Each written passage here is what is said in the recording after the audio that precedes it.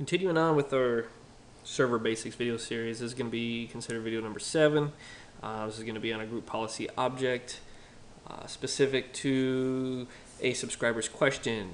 Kayuki1510, apologize if that's not pronounced right, but he asked, do you know how to enable remote desktop through the whole domain with a GPO? Yes, I have mine set up here, and we have group policy management open. So my policy, I named it remote desktop, so it makes sense. Now I have some firewall exceptions also applied on this policy. The main one you will need is this bottom one right here. It is Windows Firewall allow inbound remote desktop exceptions. The main one that we're going to be using right now is under this path here, and I'll show you how to get to that in just a moment, but it's allow users to connect remotely using remote desktop services. So let's go ahead and right click and edit this policy, and we will dig down to where that setting is actually at.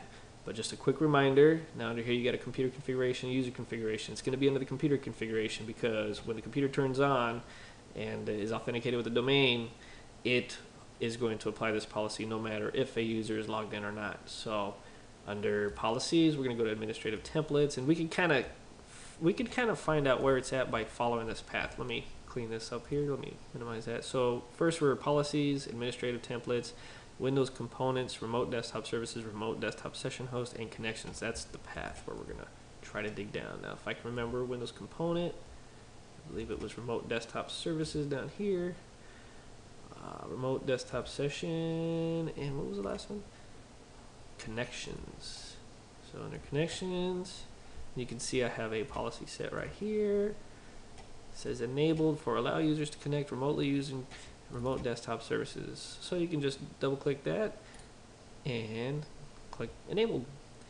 This allows this setting. So when you right click on a client machine and you go to properties, you go to remote settings, it actually configures this setting right here.